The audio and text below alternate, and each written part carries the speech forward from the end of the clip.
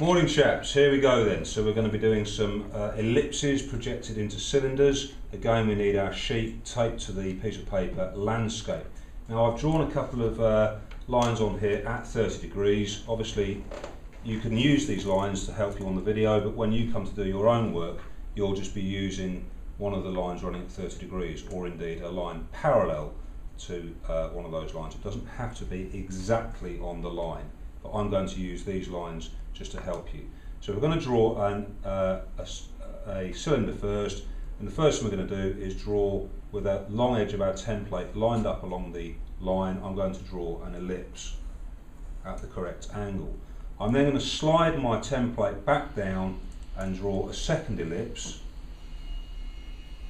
or second half ellipse, and you can see the result there, and all I need to do now is connect the two together to get my cylinder. So I can draw a cylinder in that plane, or I can turn the template round, and again notice that I've lined up my long edge with the line. In fact, I'll make it a bit clearer. I'll just line up the long edge with my line here, draw my ellipse, slide the template back along the 30 degree line, draw a semi-ellipse, and then connect the two together to give me my cylinder.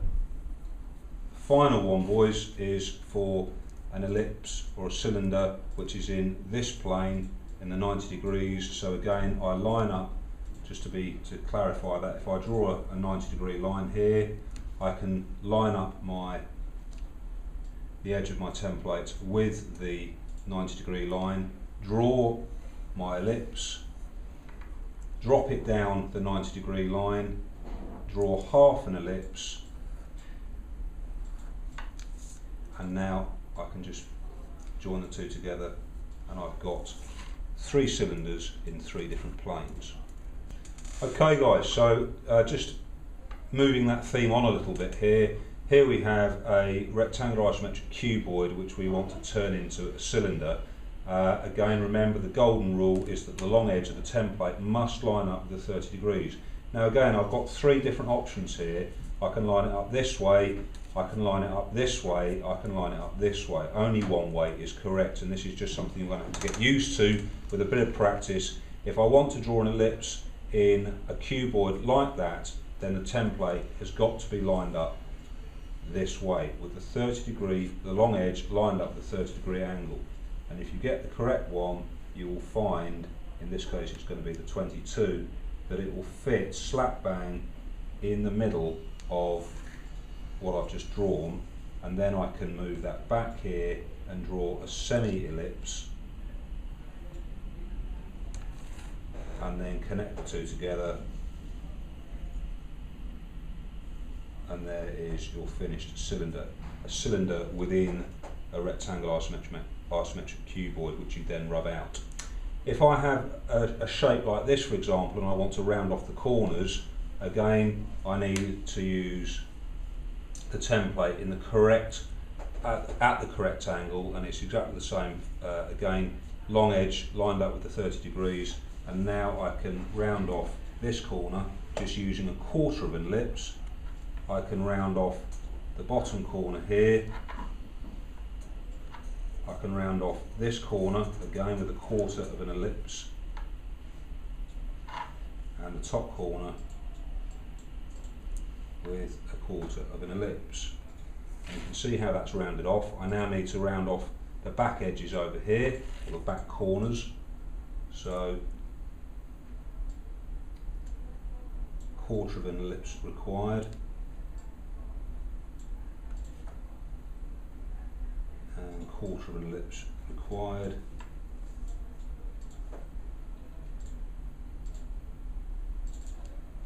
And quarter of an ellipse required here. Again, just connect them together.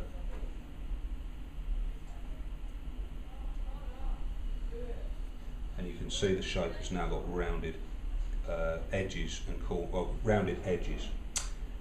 The last bit I want to show you here is how to create a shape like this. If you look carefully, you will see that that is actually 3 ellipses in the 3 different planes. Okay, so I've started it off by drawing 3 intersecting planes in the 3 different planes of isometric, and I can now take my template and draw 3/4 of an ellipse here, turn it so that it's lined up with 30 degrees, and draw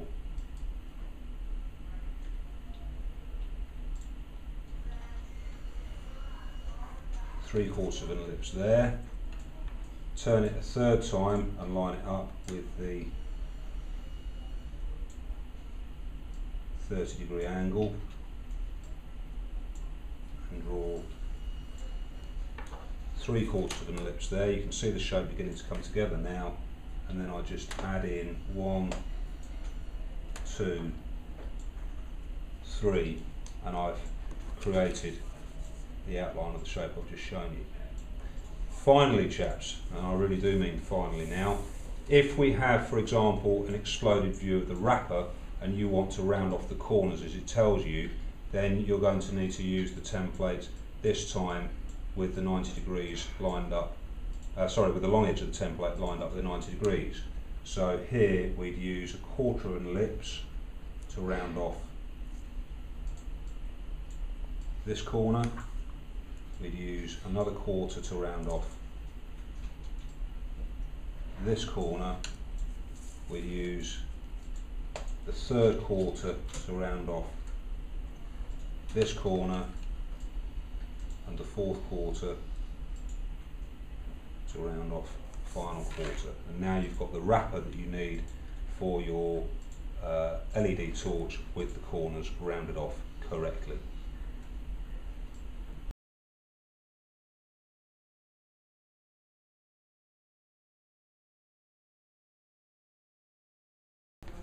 Drawing the LED, boys. We want to draw an LED at a scale of 2:1.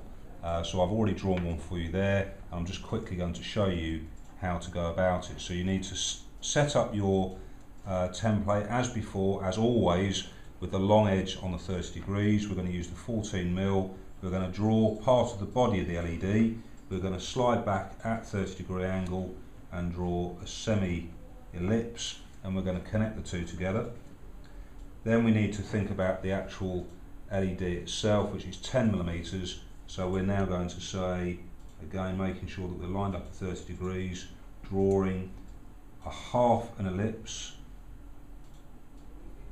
in the correct place, and then we're going to project that at 30 degrees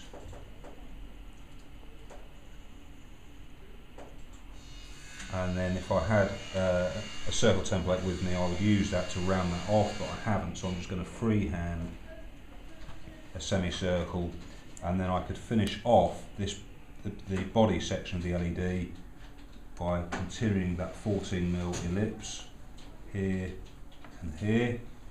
And finally I just need to draw in the leg, so I just draw 2 random lines to begin with at an angle like that, and then just draw 30-degree angles 1, 2, and there is the finished light emitting diode.